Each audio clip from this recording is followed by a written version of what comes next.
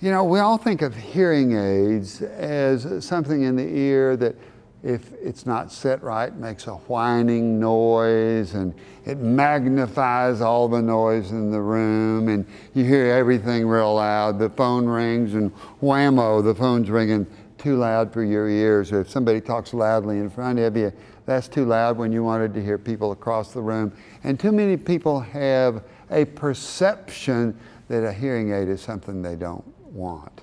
I can remember having Dr. Clifford Johnson on the show. He's an ear, nose, and throat physician, and he had a little hearing aid.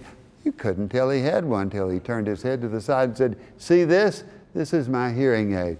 So know that there are hearing aids that have solved the problems of the past.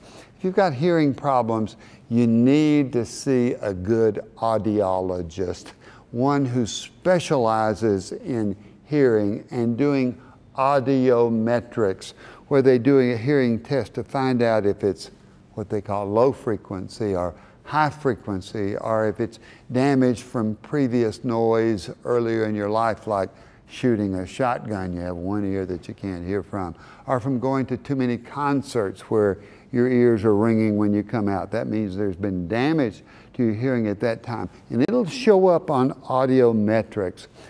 Or it could show if you've got a tumor, if you've got ringing in your ears and hearing loss, and you could even have an eighth nerve tumor. That has to be ruled out.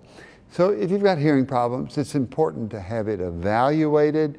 Know that if a hearing aid is recommended, that they'll be one that you can wear, that you can be proud of, and it may change your life. Somebody in my family had one and said, "Now I can tell what they're voting on in church."